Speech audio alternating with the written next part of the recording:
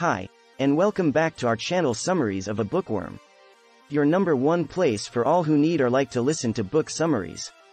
Let's start with the book summary of today. After a long, rambling autobiographical prologue that gives a vague history as some of the characters, Jailbird tells the story of Walter F. Starbuck, who just got out of jail for a small part in the Watergate conspiracy. In his first 2 days of freedom, Starbuck goes to New York City and runs into two people from his past, Leland Clues, whose life he accidentally ruined in the 1940s by saying that Clues was a former communist, and Mary Kathleen O'Looney, who is now a bag lady but was his lover and co-worker when he was a communist in the 1930s. Starbuck's story is full of flashbacks, and by the time he meets Clues and Mary Kathleen, he has told them a bit of a jumbled version of his whole life.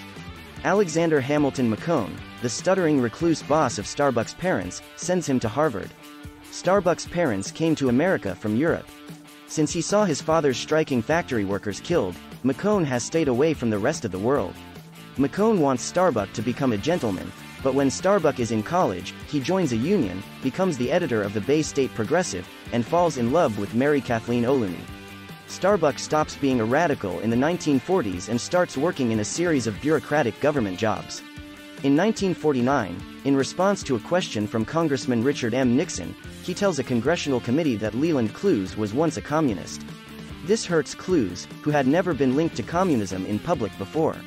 A few years later, because of this betrayal, no one will hire Starbuck, and his wife has to support him.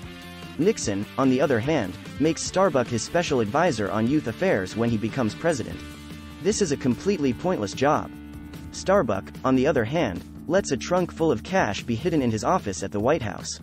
This makes him a Watergate conspirator. Even though he went to Harvard, Starbuck feels like his life has been a waste. He is afraid that when he gets out of prison, he will be a bum who can't find work. But Mary Kathleen, with her huge basketball shoes and 6 shopping bags, turns out to be Mrs. Jack Graham, the reclusive majority stockholder of RAMJAC, the largest and most powerful conglomerate in the Western world. Mary Kathleen runs the business by sending instructions to the people who work for her that are signed with her fingerprints. She hides on the streets of New York in her disguise because she thinks someone is trying to kill her and cut off her hands so they can take over RAMJAC. Finding Starbuck again and hearing about his life shows her that there are still kind people in the world. She makes plans for Starbuck and all the nice people who helped him during his 2 days of freedom to become vice president of RAMJAC, but then she gets hit by a taxi. When Starbuck finds her dead, he finally finds out who she really is.